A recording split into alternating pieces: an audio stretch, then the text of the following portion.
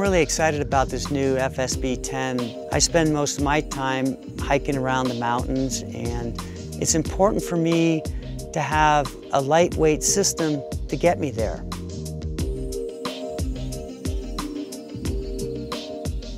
It has a payload of 26.5 pounds, which is a pretty big camera you can put on it. And you can get it all the way down to like a 2-pound camera.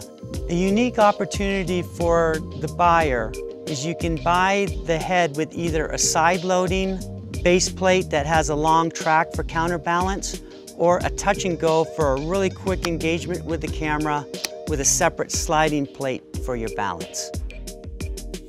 It's got a nice flat surface, so when you take it off the tripod legs, you can mount it to other things like sliders or jib arms or wherever you want to put a camera, but still have the fluid head movement of it. Oh, I love that solid sound of a Sachtler snapping in there. The first Sachtler I ever bought was the FSB 8. What made me choose that tripod and head was the cold temperatures it was able to operate in. Their heads go to 40 below. So that means at 40 below, you're still going to be able to move your tripod real fluid.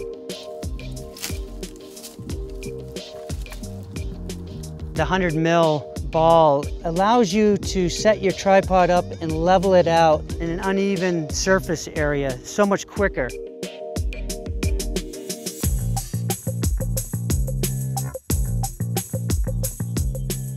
It's important to have a tripod head that can handle slight, subtle moves. The FSB 10 really has a nice feel between the pan and tilt working simultaneously together. Some really cool moments right here. I should probably try some super slow motion through these sparkles. Big advantage that the Sachtler FSB 10 has, like over its competitors, is the range of drag settings, both for pan and tilt. It has 5 settings, and counterbalance. Counterbalance has 10 settings.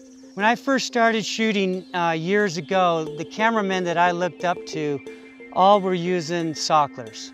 And I didn't really know why at first until I started, playing with their tripods a little bit. When you put your camera on a Sachtler, it is just smooth as silk.